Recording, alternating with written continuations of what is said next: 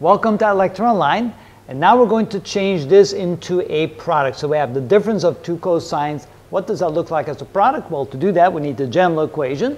And so we have the cosine of one angle minus the cosine of a second angle. That's equal to, and that would be minus 2 times the sine of a plus b divided by 2 times the sine of a minus b divided by 2. All right, let's see if we can do that here. Notice that a in this case is 4x and b in this case is 6x. So this becomes minus 2 times the sine of the sum of the two angles would be 4x plus 6x divided by 2 times the sine of the difference. That would be 4x minus 6x divided by 2.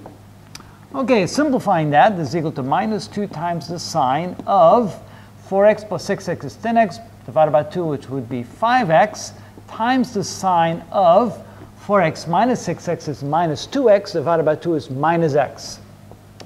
And then I can use the identity that the sine of a negative angle is equal to negative times the sine of the angle, and that negative will multiply times this negative to make it a positive, so this can be written as 2 times the sine of 5x times the sine of x. And that would then be the simplified form in a product form, starting with the sum, the summation here in this case, of course, the difference between two cosines. That's how we do that.